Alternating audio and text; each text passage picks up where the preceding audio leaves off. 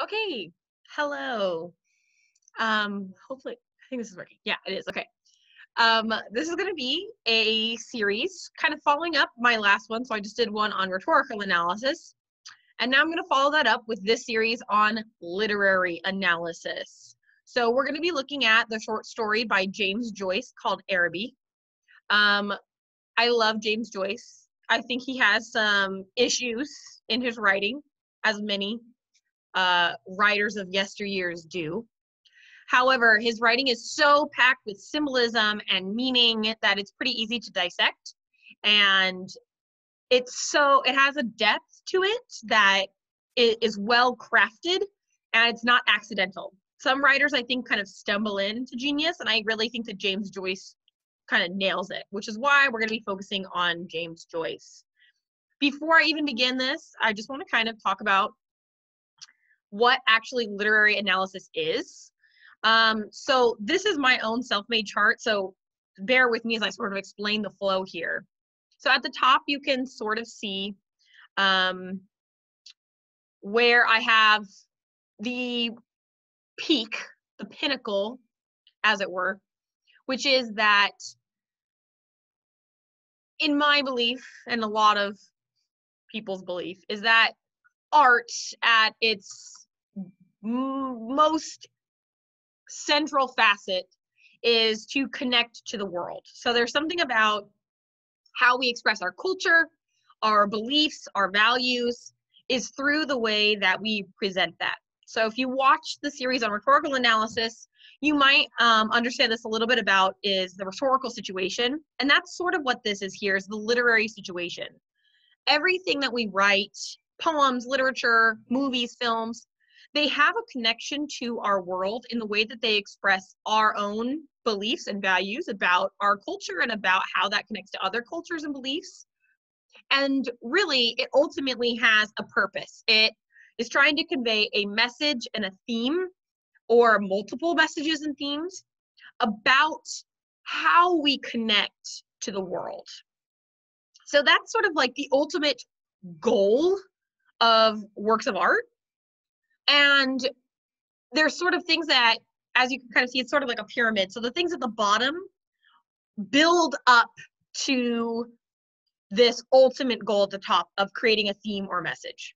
So a lot of times when we address literature, the first question that a teacher might ask you is, what's the theme? But really, you can't answer that question until you've worked your way up the pyramid. You can't get to the theme and message of a story unless you've figured out all the building blocks underneath. And this is not like a traditional pyramid in which if you think of it more of like Jenga. So if you take out certain bits, the tower still stands. And that tower is that theme and that message. So, you don't have to necessarily think about all of these things for the tower to stand. However, if you take away all of them and just say, what's the theme? It doesn't exist, right? So the two main things that sort of build to this is, what's the writer's intent? And then what's the reader's perception? So those are two different things. And you can kind of argue here that once the writer writes it, they kind of just shove it into the world. And really, what the reader perceives is therefore going to be vastly different and more complex than what the author would originally intend. And that might be true. But for our purposes, as we're kind of thinking is that every time we're looking at one of these different things, whether it's setting or point of view or things like that, is that the author might have had an intention, and that's important to think about, but also how we perceive it might be important as well. And in AP, when we talk about complexity, that's what we mean. Is there something different between the intent and the perception that provides a multitude of understandings when you're thinking about a piece? So you want that complexity. You want more than one reading. You want to maybe disagree with the intent or think that there's more than one perception. That's what you want. So you might see that sort of this layer down at the very bottom is not really connected, and that's because these are things that are more advanced. They're more advanced things to think about when you're talking about literature. versus this row right here are things that must be necessary when you're analyzing literature. You need to talk about setting, character, point of view, and the plot. I mean, those are the basic elements. And you can see that I kind of put author's intent is setting and point of view on that side, and then reader's perception is character and plot. Those aren't necessarily that way. You could rearrange those, and this is, in my brain, this is how I think about it. And then the ones at the bottom sort of are supports for those things. As you can see, tone and mood are connected. That's because tone and mood sort of bounce between intent and perception, and we'll get to that. But how this is sort of going to work is I'm going to just pick things to talk about as we're reading through the passage, starting with the order that I would say is most important for when you're analyzing a piece of literature. Okay, so that all being said, today we're going to look at setting. I think that setting is the most important thing when you're first starting your analysis, because it's when you can easily check or uncheck. So it's going to act like a character in of itself. So if nothing else, if you're like, oh my gosh, I don't understand the characters, I don't understand the plot, you can just talk about the setting, because the setting is going to act like a character and it's going to mirror the plot. There's something about the setting that's going to be ironic or symbolic in some way, and it's going to set the mood of the overall text. So it's the most important thing to understand right away. And you can kind of ask yourself these questions. So, is it significant? If you're in an AP literature class, the answer is yes. If you're reading a work that, is maybe just some other novel, I can't really speak to that. I can't say it is. My gut feeling is yes, the setting is going to be significant. Even if the setting is, there's no real setting, that's significant. Why did the author choose to not have a significant setting? There must be something of significance there. What does the setting suggest? So if they're putting it in, medieval Europe versus if they're setting it in modern Africa, what does that suggest about maybe the author and what they're trying to convey? So there's got to be some suggestion there. And then if you remember reading How to Read Literature Like a Professor, especially when you get to older writers, what's going on with the physical world? Not just the setting significance, but the physical world. What's the weather like? Is it rainy all the time? That's probably going to be important. Is it mountainous? Is it cavernous? Is it a desert? What's going on? Is it a beautiful forest? Or is it a, barren, desolate wasteland? Going to be important. And then juxtapose settings. So is there a setting that is presented first and then they present a second setting and contrast them? Or is there a goal to reach an end setting and maybe there's a journey? So think about, is there a juxtaposition between the settings? So this is why I say think about setting first, because it's probably going to be the most significant thing in that it's going to either drive or mirror the plot, or it's going to act like its own character in some way. And at the very least, it's going to set a mood. It's going to set sort of an atmosphere. So let's go ahead and start reading Araby. One thing to kind of think about, if we're going to go back a little and think about James Joyce. If you know nothing else about James Joyce, you should know he's Irish. We've talked at length before about what it means, what your nationality might mean about the type of writing that you're doing. But specifically the Irish, there's going to be a really important cultural history here. The Irish were colonized by the British and subjugated by the British Empire for a long time. And we usually think of the British Empire colonizing in terms of, Africa, Asia, the Americas, but they didn't start there. They started closer to home, colonizing the Welsh, the Scottish, and the Irish. The Gaelic peoples, the Celtic peoples. And so when the Irish were forced to give up their traditional ways, to give up their language, to give up their land, there's a lot of resentment towards English in general, the English and the language. And there's a tension inherent in an Irish writer writing in English. And also that James Joyce is writing in the time period where he's sort of trying to figure out what it means to have an Irish identity, especially in modernization, where there's a push away from religion. And so while traditionally the Irish would have been Roman Catholic and the British more a Christian faith, which you might think is not that much of a difference, but it is. It is, and it meant a lot culturally. And so these ties between what it means to be Irish and Catholic, and then what it means to be Irish but not Catholic, or what it means to be Irish but also a British citizen or not a British citizen. There's a lot of these tensions. And so James Joyce being Irish means there's already going to be some cultural implications and cultural tensions in the work itself. And James Joyce writes pretty much exclusively in Dublin. And so just if you ever see Joyce, if you ever see passages by Joyce or novels by Joyce, keep in mind he's Irish, and keep in mind those tensions when you talk about Irish cultural heritage and literature. Second note about setting, in the term Araby, very outdated term. You would never use this today. It's sort of a catch-all term used to refer to the Arab world.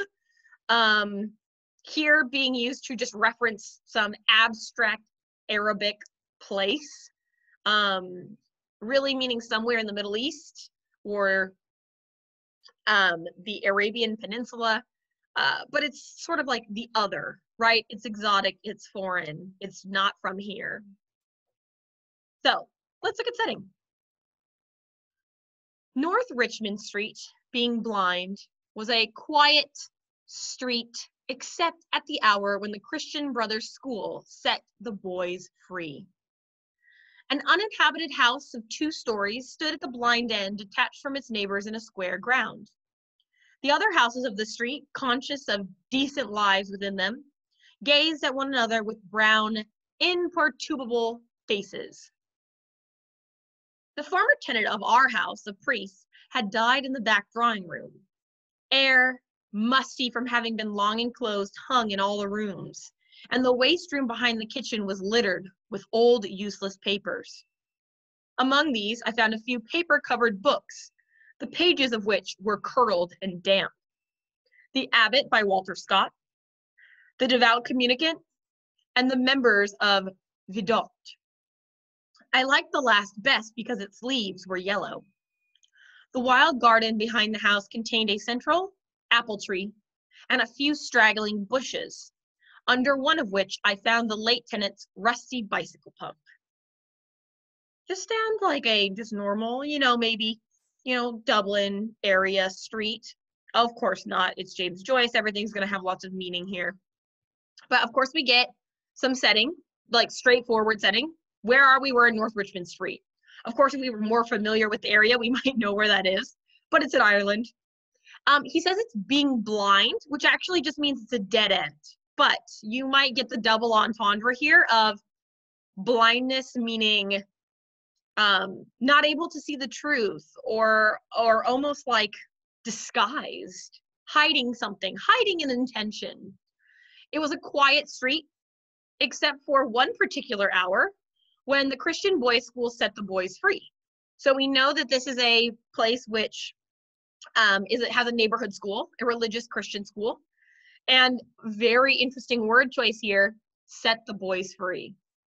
He could just say when school let out, but he doesn't. He says set the boys free.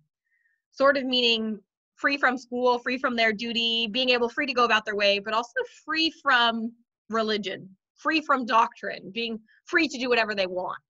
So we're getting hints of setting here, and also kind of getting what is the atmosphere of this whole place. There was an uninhabited house, so there's abandoned houses of 2 stories that stood at the end, detached from its neighbors.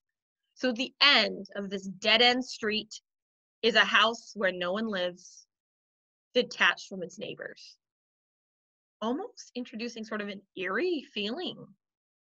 The other's house on the street were conscious. The houses themselves were conscious of the lives within them. It's very interesting. It's almost like the city and the streets themselves are alive. And I think that Joyce is sort of there. But what is the life that's there? Is it a happy, joyous life? I don't think so. It's uninhabited. It's at the blind end. They gaze on one another with brown, imperturbable faces. They're kind of scowling. They're unmovable. They're not full of life. They're just there. They're just present. What is he saying about the people that live there? Of course, the former tenant of their house was a priest, and he had died in the house. He had died in the back room. If that's not important for setting, I don't know what is. They live in a house where a priest has died. So obviously you get that other, sort of nudge at religion, perhaps, that if the priest has died there, maybe religion itself is dying there. Maybe there's something about the soul dying. I don't know. I won't go that far. James Joyce probably wants us to. The air itself is musty. It hangs in all the rooms. And the waste room behind was littered with useless papers. So it's just like kind of just littered with stuff. And among this litter that he finds in the room, he finds a bunch of books. So it's interesting that in this setting, books are just littered about. They're not, put in a place of pride. They're not in a bookcase. They're just kind of scattered. What does that tell us about how much they value literature or reading or education? What are we learning here? Among these books, he finds a few. And of course, these aren't just random books. These are allusions to books that he's using on purpose. The Abbot is a book about Mary, Queen of Scots, who is very famous for her her raunchy lifestyle, being a little bit devious in ways, but still trying to maintain the facade of royalty. The Devout Communicant is about being a pious, very religious, devout person. And then the Memoirs is a story about actually a police officer who uses his knowledge to actually commit crimes, and he hides them. He's very deceitful and hides his real identity and his real truth about himself. So, you have these books about the Abbot, and the Memoirs are about being deceitful and hiding your true intentions and your sexual desires and your criminal behaviors. And then the Devout Communicant is in between that, and it's about being pious and holy and religious. And so we can kind of tell what he's doing here with the setting is, people are hiding a lot of their true nature under this guise, this hidden disguise here. And then he tells us that there's a wild garden behind the house, which of course contains an apple tree. It's a little on the nose. An apple tree, if you see an apple tree in literature, you should pretty much always think, what's the most important apple? This is, the Garden of Eden. The apple that Eve eats, it's the fall of man, right? So there's an apple tree in the middle, and then a few straggling bushes kind of crowded around it. I mean, this is pretty obvious imagery here. You have the apple tree that signifies, this religious purpose, and then around it is just straggling bushes. There's just, that's it. Under which of them he finds a rusty bicycle pump. So, you have that apple tree, that representation of religion, and Eve, the gathering of knowledge, but also the fall of man. And then around it is just bushes, not being taken care of. And underneath it, he finds a rusty bicycle pump, just abandoned. So we're kind of seeing this duality of the setting here. Remember what I said? Think about juxtaposition. How is it being mirrored with each other? Here's the last little section we're going to read.